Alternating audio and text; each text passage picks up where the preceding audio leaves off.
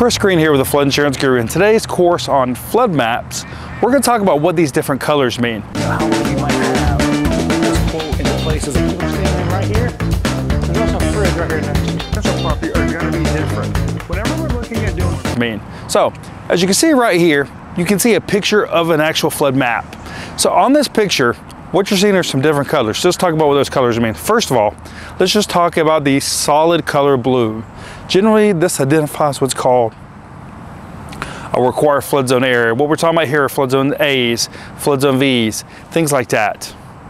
Then you might see a shaded area like shaded blue. These are what's called floodways. This is usually where the overflow of the water is from.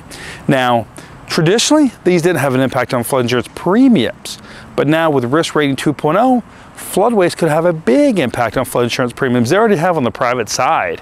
Now with the National Flood Insurance Program, that distance to water could have a big impact there. So now you may see a gray area or a browned out area. These are your non-required areas. This is where flood insurance is not going to be required. Still recommended, but from a federal standpoint, it's not going to be required. So these are some of the different colors. So here's a question we get. Hey, the house is not in the blue, but the land is.